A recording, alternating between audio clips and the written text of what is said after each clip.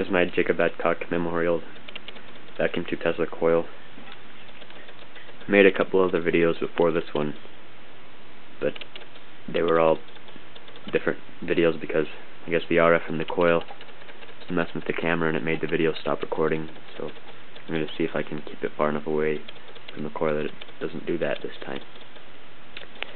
My secondary coil is almost a foot tall. It's probably 10 inches or less, with a little aluminum heatsink on the top.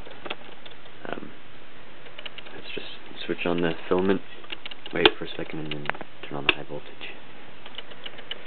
When I turn on the high voltage, you can see a small arc coming from the bottom of the coil. There it is. And there's a little fluorescent light to the right of it. It's lighting up.